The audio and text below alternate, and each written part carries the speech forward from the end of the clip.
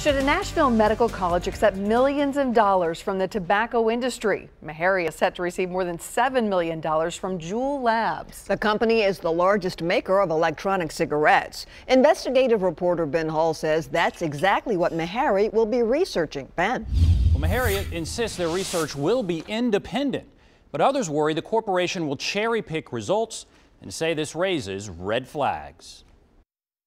This decision was made after a lot of soul searching. Meharry's president and CEO, Dr. James Hildreth, said he was initially opposed to accepting a $7.5 million grant from JUUL Labs, which makes electronic cigarettes and vaping devices. I, like others, gave some serious thought to whether or not this would be the right thing to do. Meharry will use the grant to launch a new center and to research the impact of tobacco and nicotine delivery products like e-cigarettes and vaping.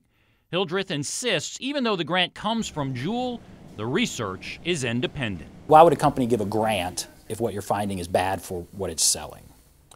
And I think that's a risk that JUUL was willing to take. It raises suspicions right away. The tobacco industry has a long history of this, of funding research and cherry-picking the results of that research. Chris Bostic, who is policy director for Action on Smoking and Health, questions how the research can really be independent.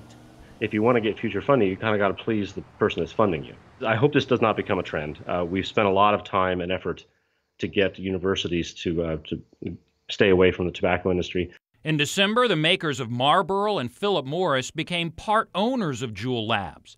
Dr. Hildreth said in a letter to fellow Meharrians the tobacco industry has targeted unscrupulously minorities in the past. He says the grant allows Meharry to take the lead in researching this new area of public health. Whatever we find, the world is going to know. Whether that's that vaping is the worst thing ever, or that vaping is really effective in causing people to be able to stop smoking. JUUL Labs claims its goal is to help smokers stop smoking.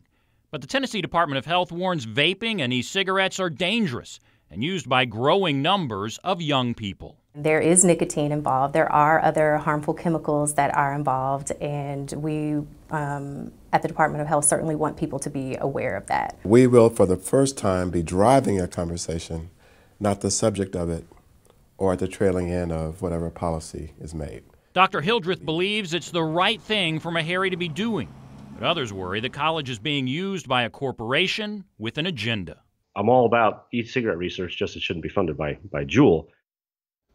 Now, this is a 5-year grant. Meharry says research will begin in the fall and is currently looking for a scientist to oversee programs at the center. Ben, thank you.